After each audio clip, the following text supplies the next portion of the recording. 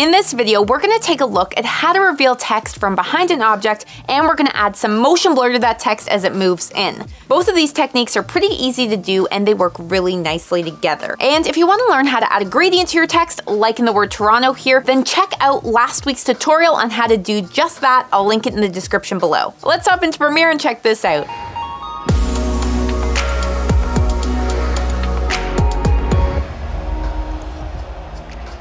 So first, we'll work with adding some motion blur to our text to give it more of a natural feel as it moves in and reveals from behind our object. Let's pop up to the effects panel and type in transform.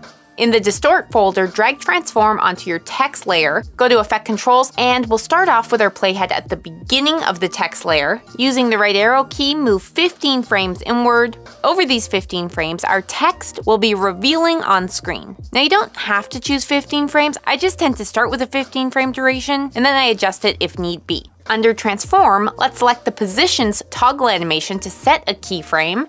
Okay, that's set there. Now let's hit the up arrow on our keyboard to bring our playhead to the beginning of the text layer and drag the x-axis position number to the left until the word's positioned to the left of our object. Under transform, let's uncheck use composition shutter angle and change shutter angle from 0 to 180. Nice, okay, and you can already see here on the still frame that we've got that motion blur look. Let's play this to see it in action. Okay, that's looking good.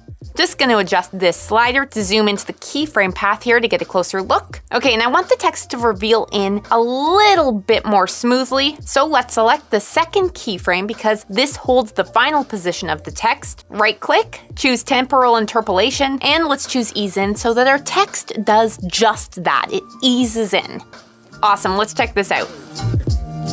Okay, so that's looking really good with the motion blur. Now we're gonna create that text reveal look. To do that, on the timeline, I'll select my clip, hold down Alt or Option on my keyboard, and drag up above my text and let go so that I have a duplicate of my clip above the text. And just to make sure we don't accidentally adjust the wrong clip, let's lock the original on the V1 track. Select our duplicate, and in Effect Controls under Opacity, let's select the Pen tool to create a mask. Gonna change the view of the program monitor from fit to 200% so we're nice and zoomed in, and now we can start drawing points around the object our text will reveal from. And I'm doing this pretty quickly for the sake of keeping this tutorial quick, but know that the more detail and attention you pay to perfecting your mask, the better this effect will look. Alright, now that I've got those more detailed curves out of the way, I'm gonna go back to fit view and continue drawing my mask around just the area that I know the text would otherwise show through. Okay, and now that I've connected the beginning and end part of this mask, let's turn off the original clip track so you can see what the mask's looking like.